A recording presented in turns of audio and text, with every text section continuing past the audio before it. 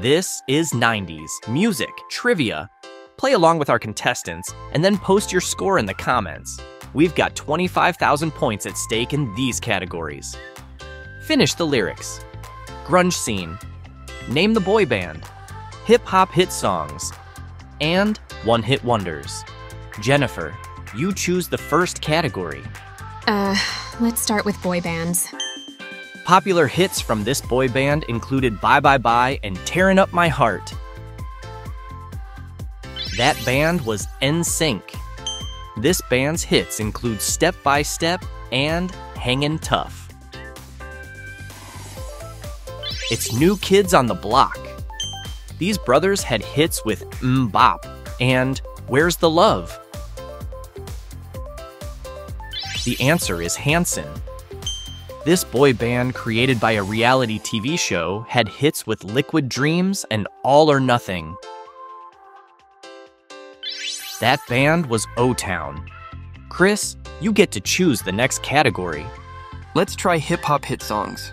This rapper's album, The Miseducation of Lauryn Hill, earned critical acclaim and commercial success.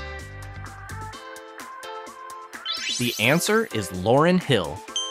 What was the stage name of Christopher Wallace, a prominent figure in hip-hop who was killed in 1997?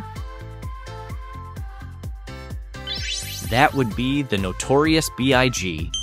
Name Jay-Z's 1996 first solo album that included the hits Dead Presidents and Can't Knock the Hustle.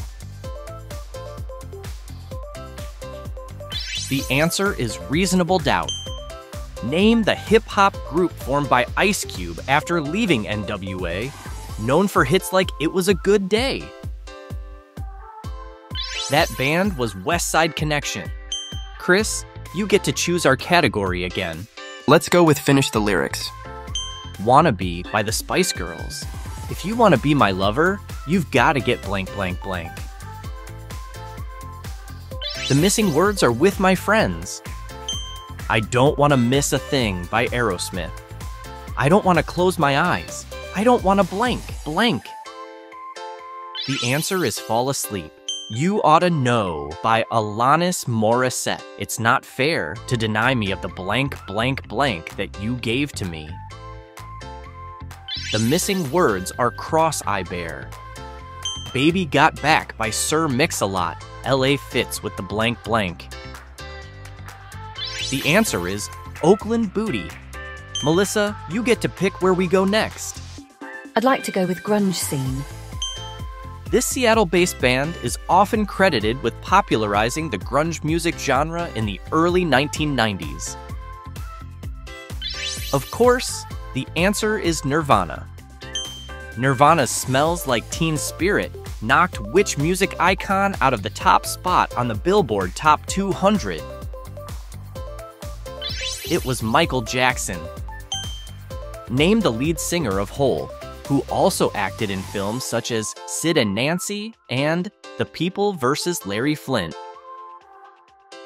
That would be Courtney Love.